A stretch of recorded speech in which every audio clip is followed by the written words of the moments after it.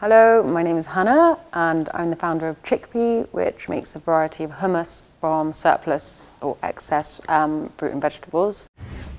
I started beginning of 2016 after kind of working a lot in events, big corporate events, sport events, and seeing so much food go to waste every day.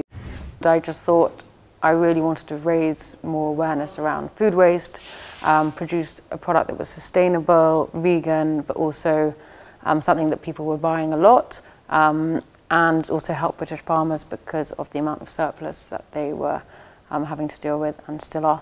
So that's kind of how ChicP came about.